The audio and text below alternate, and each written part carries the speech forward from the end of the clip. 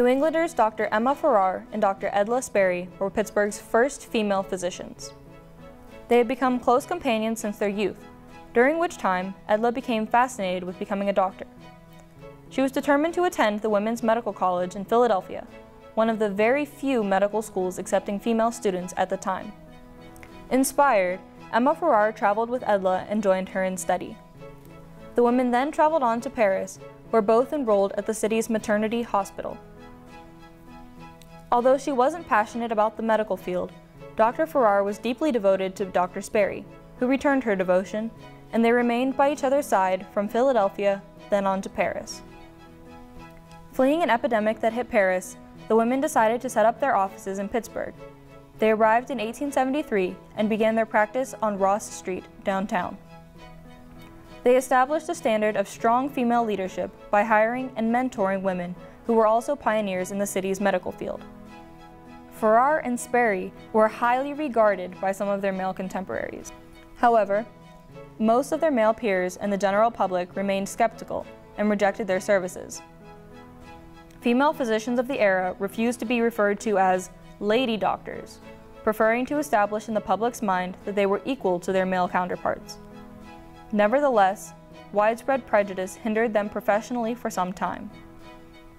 Not only did Farrar and Sperry have difficulty finding office space and attracting patients, to top it all off, only one pharmacist in town would fill their prescriptions accurately. Embarking on their chosen profession was neither easy nor profitable, causing doctors Farrar and Sperry to live frugally and simply during the early years of their practice. Gradually, the sexism that kept the public from consulting with female physicians gave way as word of their competence and compassion began to win over patients, especially those of their own gender.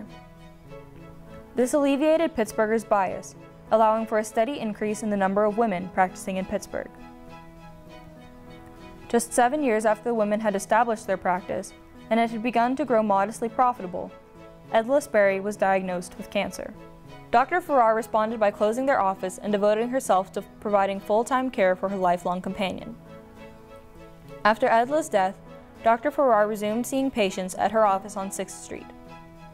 But she soon lost what little interest in medicine she had.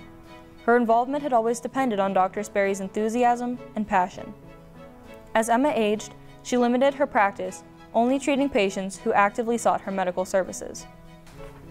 In 1897, she gave up her medical practice and moved back to New England to care for her sister, who fell victim to an unidentified, debilitating illness. Upon her return to Pittsburgh, she took up residence at the Hotel Schlosser. That year, press reporter Jeanette Barber visited and interviewed Dr. Farrar in her sparsely furnished rooms. Barber's eyes fell upon the room's only adornment, a small oval frame holding a portrait of a young Edla Sperry. When asked, Farrar explained that it had been painted long ago, during their years in Paris. Neither woman ever married, instead choosing only each other's company.